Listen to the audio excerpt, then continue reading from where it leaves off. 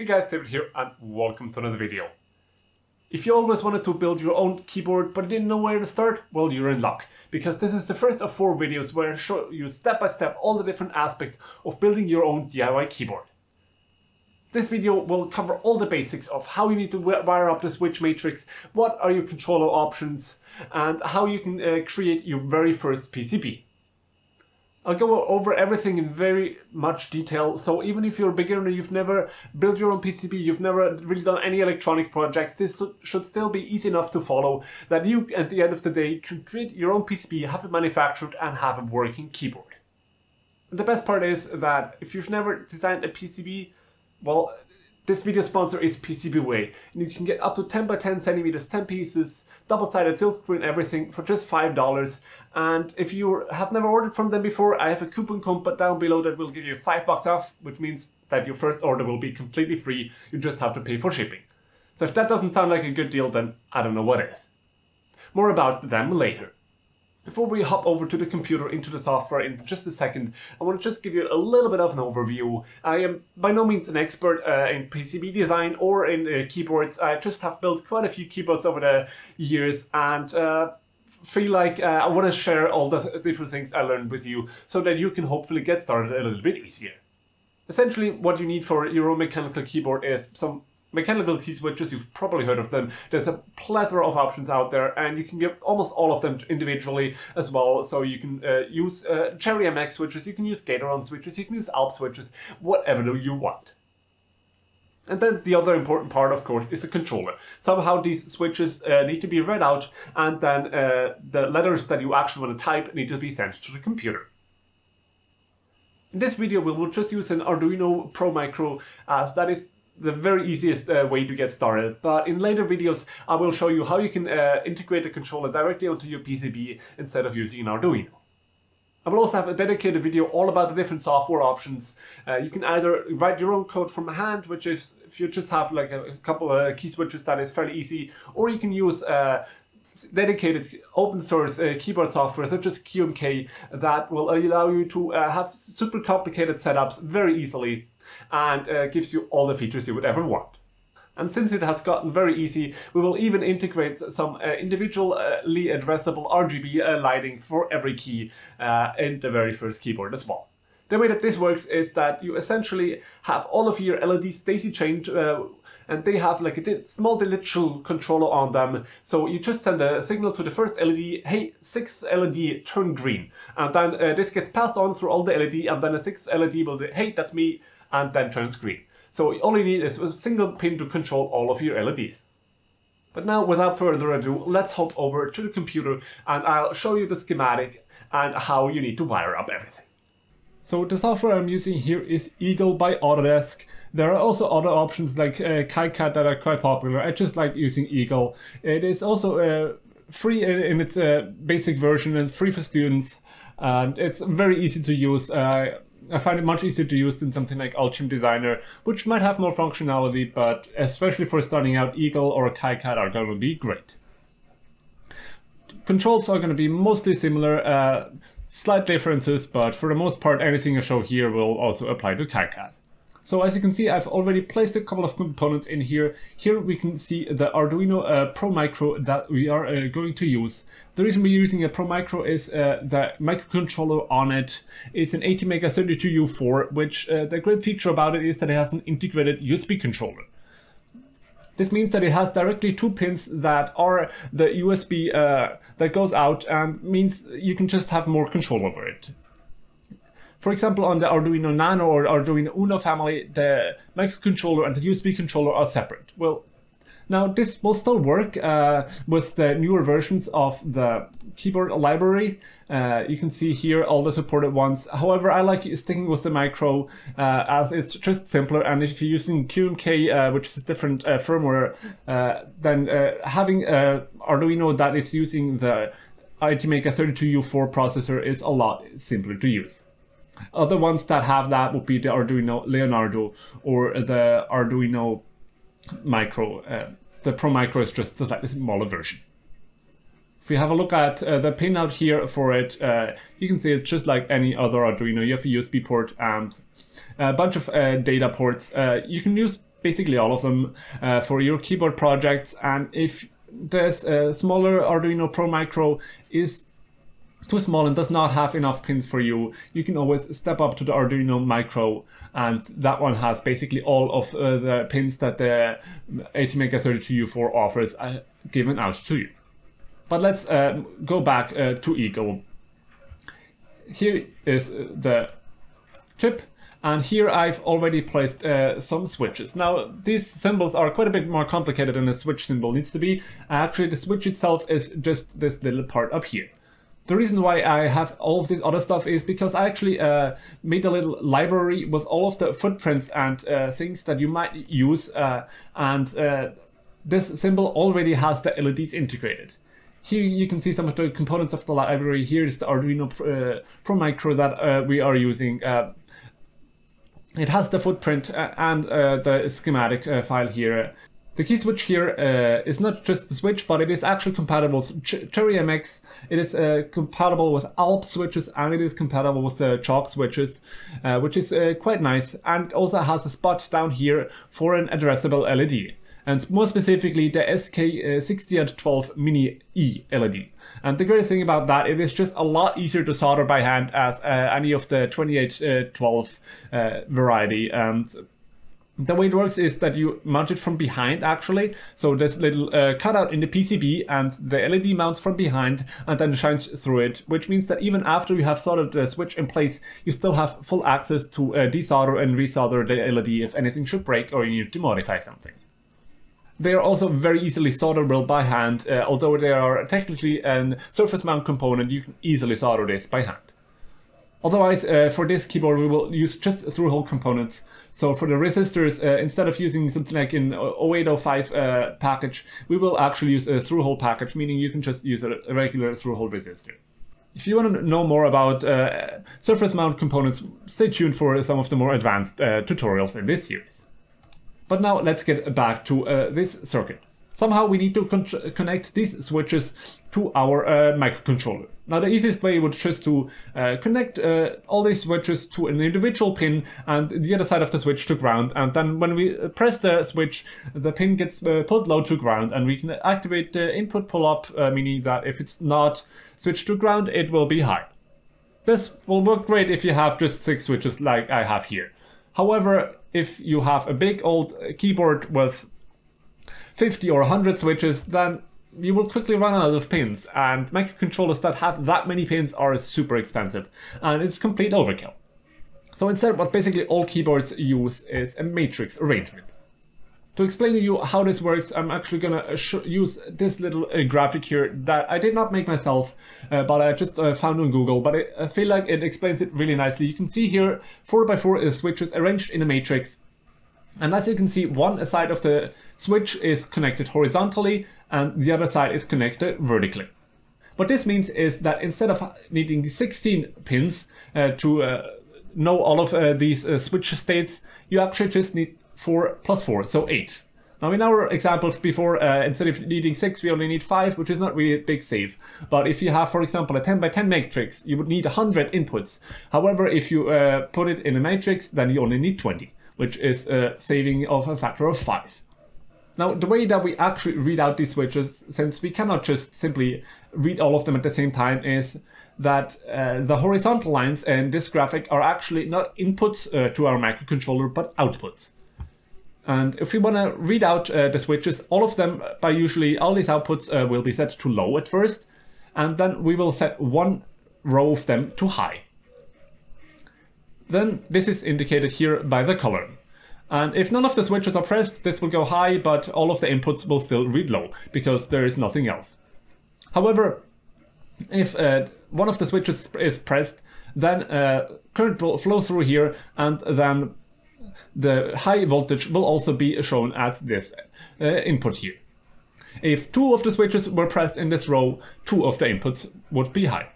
Then after all of the inputs have been read out, this row gets turned to low again, and the next one gets put to high. And if any of the switches here are pressed, then you will see this at the inputs.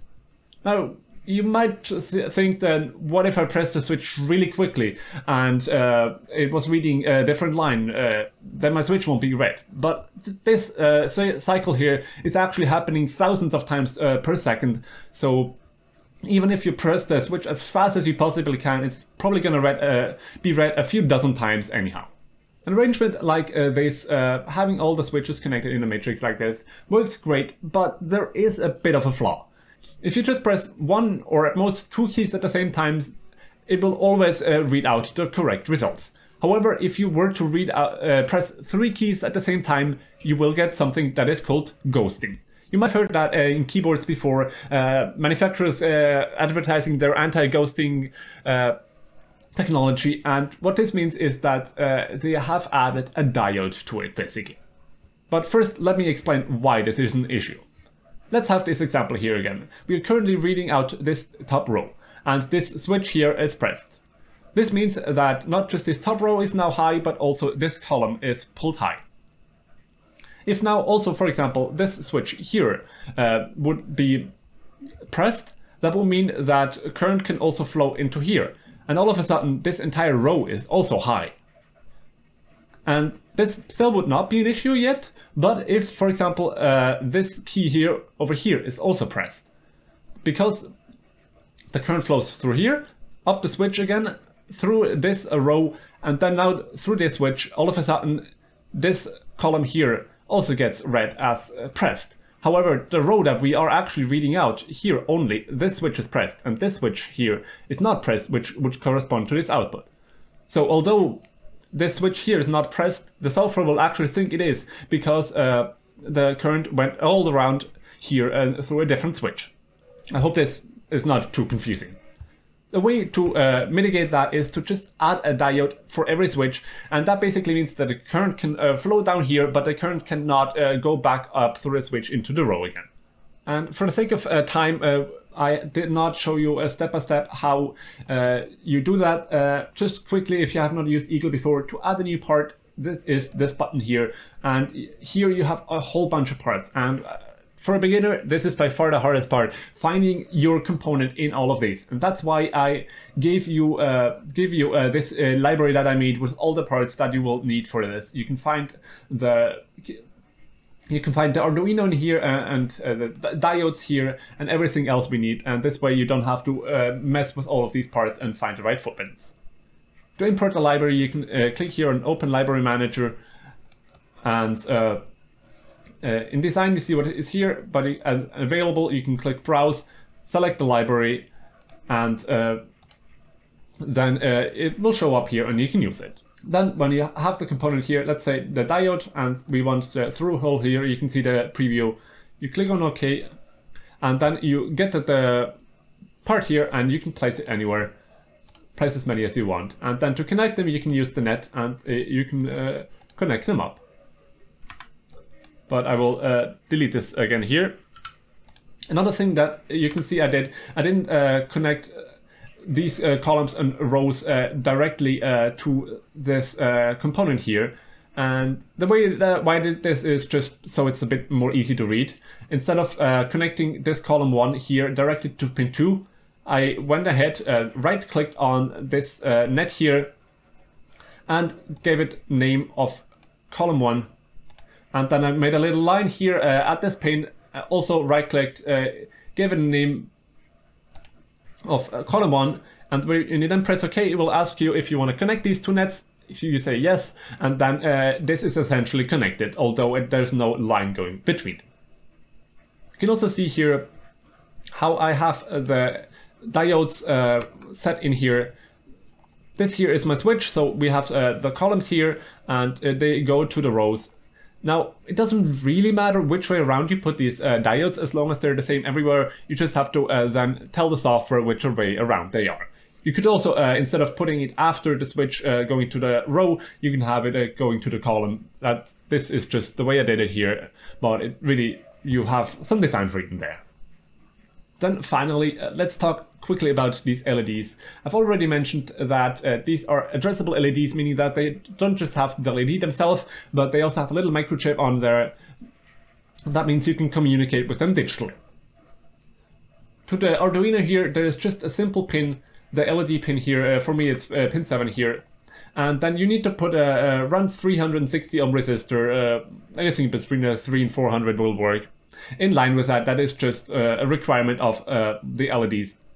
And then you connect this pin to the first data in pin of the LED, and then you go from data out to data in, and so forth.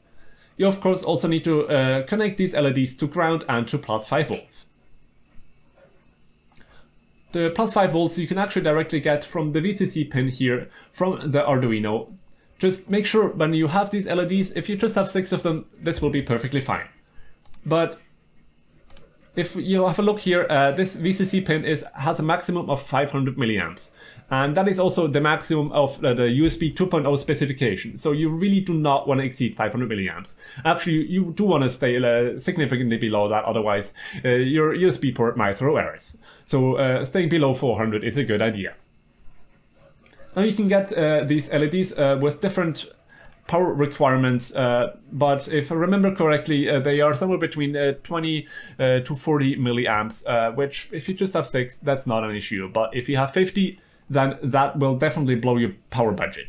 But there is a workaround for that, and you can actually limit in software how bright to get, and these LEDs are really bright. So even at 50% brightness, they are plenty bright enough, and they require a lot less power if you limit them to, for example, 50%, or if you have fewer, you can go a bit higher. They also do get quite warm if you power them 100%. So that's just something to keep in mind. You will also see different circuits for these LEDs and include capacitors and various other things. But for a very easy, just starting out circuit, connecting it like that, the only thing you really need to add is this resistor. So now that we have arrived at this circuit, if you wanted to, you could just get some switches, solder them up by hand in a matrix like that. That is what I did for my first keyboard, and if you just want to try it out real quick, you have an Arduino in hand, that is what I would recommend for you. But actually, if you want to get this, make a slightly larger one, having a PCB made is just so much more convenient, as getting all of these lines soldered up correctly and not making any mistakes is well, actually harder than you might think. And if you are intimidated by making PCBs, don't be. I provided you with all the footprints already, so all you need to do is connect them up. And let's switch over to the PCB here. This is the finished one. But actually, I want to quickly just give you some pointers on how you can get started. After drawing the schematic, you can click on this button here to switch to the board view. And if you haven't created a file for that already, it will create one for you. And this is how it looks when you switch over. Now, this is not a PCB yet. Here, this yellow outline is just a suggestion it gives you. And here you can see all of your components on the other side. Now, first step will be to arrange all of them. You can just kind of click and drag them around to wherever you would like them, and kind of arrange them. These little yellow lines here represent the connections in between them, and this way you can kind of know where everything is going. If you're, however, building a keyboard, you probably don't just kind of want to roughly place these wherever, but actually properly align them. And to properly align stuff, the first thing you want to do is up here, click on this button here, which is the grid, and there you can set what units you are using. Kind of the default unit for PCBs is mils, which is thousandths of an inch. However, I work in metric, so I basically always switch this to metric, put the corresponding to 1 millimeter, and then the alternate, which is kind of defined, to 0.1. And actually, let's also display a grid here. That makes it a bit easier. And now this grid is in 1 millimeter increments. And if I move these switches around, they will by default snap to 1 millimeter increments, or if I hold down Alt, then I can more finely position them in the alternate positioning, so 0.1 millimeters as I specified now. You can also right click on the components, go to Properties, and this will pull up the thing, and here you have the X and Y position, and that is actually how I place my key switches. Since the spacing for a standard keyboard between key switches is 19 millimeters. So I'll just kind of place the first one wherever I want it, note down the X and Y coordinates, and then update all of the other ones to have these exact coordinates. Then afterwards, the diodes here. By the way, if you want to rotate a part, you can, while you are moving it around with left click and drag, you can right click to rotate it. And then the diodes you can just kind of put in place. Now this white outline here is the switch outline, so since we are using through-hole components, we want to make sure that we place them outside. We are also currently working here on the top layer, so if you want to move some components on a different layer, you can switch here between top and bottom, and while you are moving a component by clicking middle mouse button, it will move it from top to bottom layer, and vice versa. This doesn't really matter as much right now since we are working with through-hole components, but for example, the silk screen will then be on the other side. By default, the way I have set it up is that the Arduino here, Arduino Pro Micro, and the outline will be printed on top, on the top side, since this is where you will be putting your Arduino, and then the pin designations I actually have on the bottom side of the board. Since on the top side you will have the designations on the Arduino itself, and then on the bottom side, just for troubleshooting or if you want to connect anything else, I put some labels there. What you can also see here is the layout for the LEDs. As you can see, you have ground, VCC, which is 5 volts, data in and data out, and you just need to connect that. The yellow cutout here is what will actually be cut out of the board, and this little circle here is the marker for where the ground pin is. On the LEDs themselves, they have a little notch on one of the legs and a little notch on the plastic housing, so this way you will know how to orient them. You can also see that currently you are getting some dashed lines here. What this means is that the software thinks that these pads are too close to this cutout. And that is basically something that is limited by the manufacturing process. And if you want to alter the default settings, which are very conservative, you can click down here on DRC. This stands for Design Rule Check. If you click on here, you get all of the design rules here. And you can change things, for example, how thick your PCB is. Now, this does not really matter for this one, but if you were to export this later into a 3D file to import it into Fusion, for example, this will be the thickness that the PCB will be. What we have here is clearance, and 6 mil clearance is actually the default for PCBWay and most other manufacturers as well. That means that the minimum distance between two lines is 6 mils nowadays, or not millimeters, but the thousandth of an inch. And that is, I think, a bit over 0.1 millimeter, so very small. You can use an online calculator if you want to convert it to more sensible units. But here, the difference that we want to look for these pads here is actually the copper to dimension size. By default, it is set to 40 mil, but PCBWay can actually manufacture down to 20 mil by default, I believe. So if you change this down to 20 mil, that will get rid of these little errors here. Generally, you want to stay as far away from these minimums as possible, but for this case here, we do need these pads as close to this cutout as possible, since that is how these LEDs work. But otherwise, you want to generally keep your traces further than the 6 mil apart from each other. Also, you want to tend to keep them a bit thicker than the 6 mil, just so it's a bit easier for them to manufacture, and that will also be a less risk of it not working in the end. Here, for minimum drill diameter, the default is 0.35, which is once again slightly conservative. Without paying any extra, PCBWay could go down to 0.3. And with paying extra, you can go down as low as 0.1, but it really does not matter that much whether you use 0.3 or 0.35 millimeters.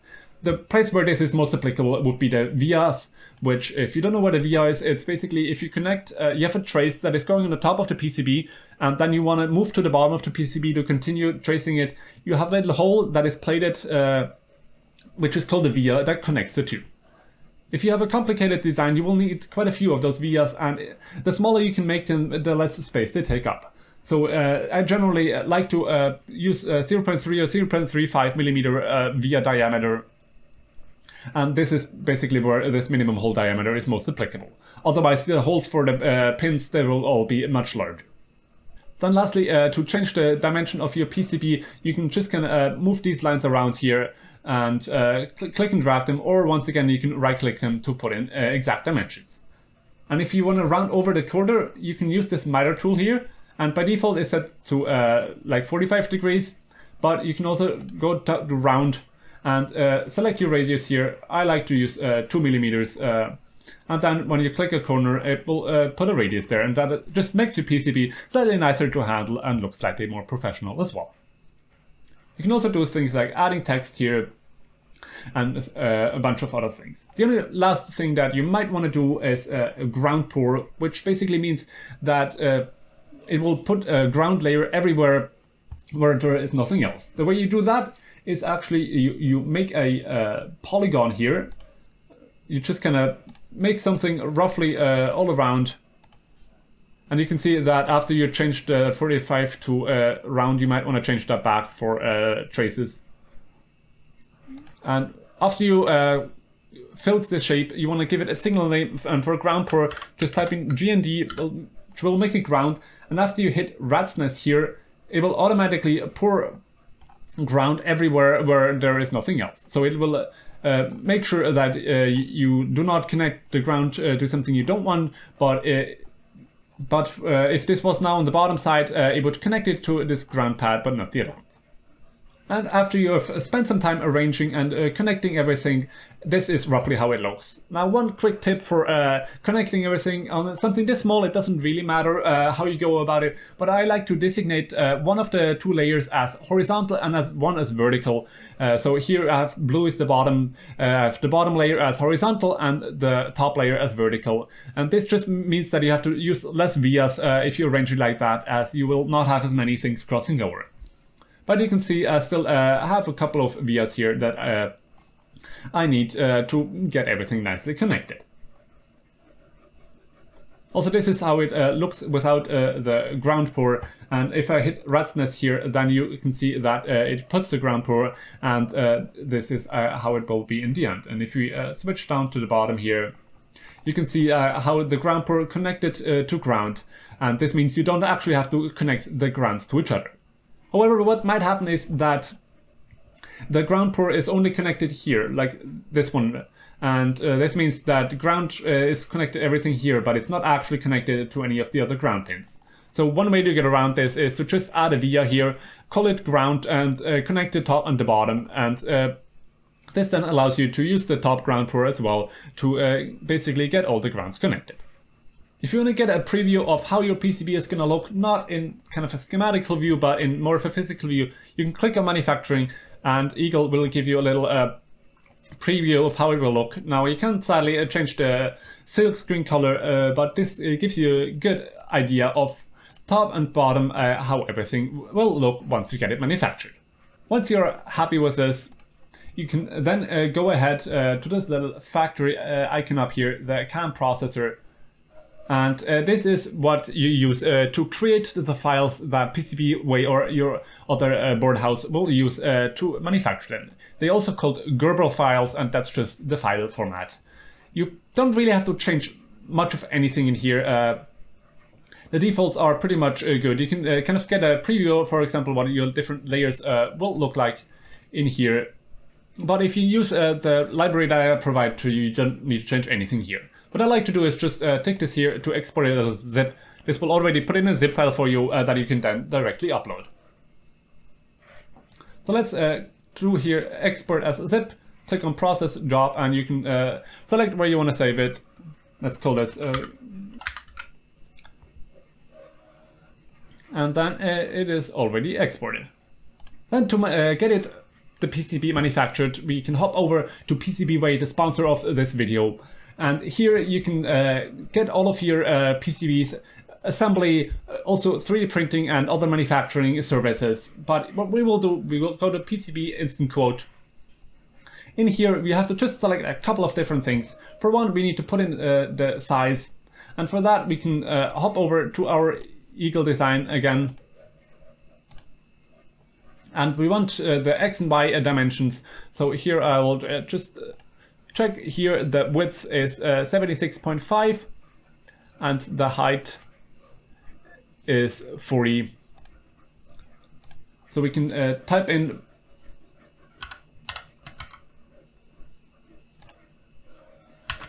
by 40, and the quantity, you can choose 5, you can choose 10, the price is the same, so let's choose 10 because more is always better. And then down here, most of this you can just leave default. What you can change here is the silk screen color, but default is green. Some people like this. I'm not a huge fan. I usually like to go for black, but for this time I actually went for red, since this is more of a trial PCB. I wanted to try out some of the other colors, so I chose red here. And one other thing that you might want to do down here, it does cost another $3. So right now, as you can see, it is just $5 to get the manufactured, and with the coupon code for $5 off, it will be completely free. But if you don't put this little option, which costs another $3, they will actually put on the silk screen your order number. It's just easier for them. But if you do not want this because you want your board to look super clean, you can check this. It costs an extra $3, but I feel like it's worth it. But that's up to you, whether having your order number on there bothers you or not. Then all you have to do is select your shipping options in here. As you can see, the default is somewhat expensive, but if you click on it, there are various options depending on how fast you want it. You can get it super fast with DHL, or if you have a bit more time, you can also get it much cheaper. This will obviously also depend on where in the world you live. When we then save this to cart, it will ask us for the Gerber files, and this here is where we then upload the zip file. Click on Submit Order Now, and you will get a confirmation of them after they have looked at your files. Make sure that everything is correct, like in the sense of the export worked correctly, and then you can also get a preview of how your PCB will look with the correct colors, and they will start manufacturing. If there are any issues, you can easily just talk to support, and they will gladly help you out, and they are very understanding and can help you if there's anything that's unclear. Now, I hope you found it interesting how you can easily get your very first PCB made, and I think it is not all that complicated. And if you still have issues, you can check out some other tutorials on YouTube for Eagle or KitKat or whatever you're using, and get your first PCB made. It really is a great feeling when you can then go ahead and assemble it. But before I show you more of that, I just want to give a quick preview of the next video, where we will build a slightly more advanced PCB, where we are actually going to include the microcontroller directly on the PCB, which requires a couple of extra components, but this allows us to have a much tighter PCB where there's not really any extra thing on the side. And we'll also use all surface mount components, including USB-C ports. And if you want to know how you can actually do all of that, then stay tuned for the next video. But now, after you have received your package from PCBWay, then you can go ahead, take the PCBs out of the box, admire them, as they usually are really beautiful. And assembling is very straightforward. I like to start with the smaller through-hole components, so putting on all the diodes and the resistor. Quite straightforward. If you've ever soldered anything, this should not be anything new to you. And for the Arduino, just make sure that the components of it are facing upwards, as this is the orientation that you need to put it in. And you can either use a socket for it with some pins, or you can solder it directly with some pins, depending on how confident you are in it. Then for the LEDs, you want to just place them from behind, put them on there, and you can easily solder them by hand. No need to use solder paste for that. And same with the switches. After you've assembled the PCB, of course, software is the next part, but as this video is already really long, I do not want to get into this, and there will be actually a separate video where I show you all the different options. The short of it is, either you can, since this is an Arduino, you can program it like any Arduino and use the keyboard library to send keyboard commands. And if you just want to kind of experiment with it and know all of it, this is what I would recommend. But if you want a more fully featured keyboard, you can use software like QMK, which is open source. You can set up your keyboard layouts in there. You can set up the RGB and a bunch of really advanced features that is really cool. And then your keyboard will actually enumerate as a keyboard when you plug into Windows. Windows will think it's a keyboard and not an Arduino. But to do that, you also need to flash that onto your microcontroller.